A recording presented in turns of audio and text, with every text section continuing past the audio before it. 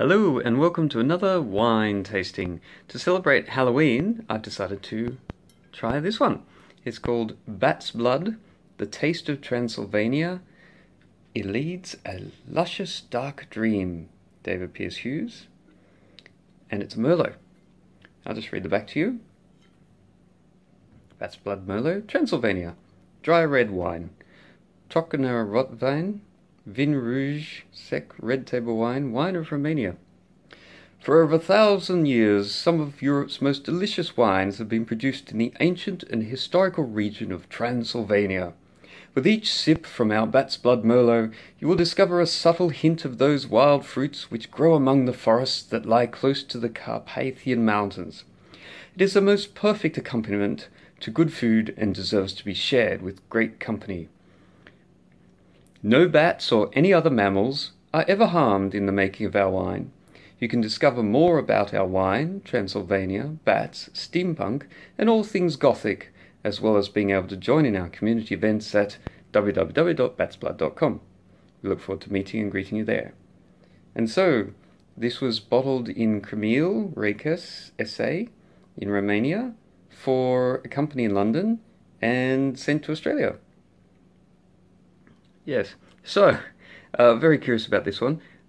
Being a cork, probably going to finish it tonight. So, give me a few seconds to open it, and then we'll see what it's like.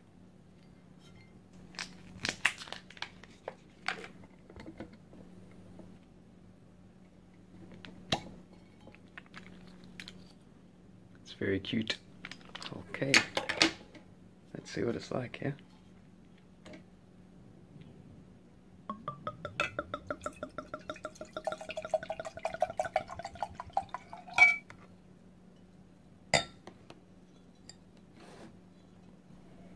Very fruity. Different touch of oak there.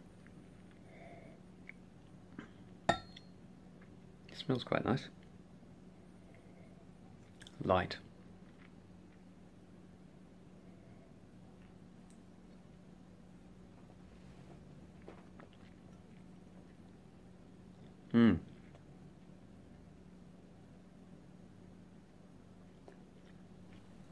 Yeah, this is a really nice little wine, ideal for Halloween, because of the label looks pretty cool, so it'll look good on a table if you're organising a mini Halloween party for friends. Definitely nice oaky notes there, quite fruity. You can pick up some plum, very faint taste of dark chocolate, and probably some sour cherry, but there's no finish on it. It's quite easy to drink, and I'd say it's about 12% alcohol, so it's quite light for a red, but it is a Merlot. So if you like the European Merlot styles, this is the sort of thing that you'll probably enjoy. And yeah, for me, I prefer the stronger flavored ones, but this one I can definitely drink at a party or something like that. It'll go well with a lot of like finger food. So yeah, if you're organizing a Halloween party anytime soon, check this one out. It'll look good on the table.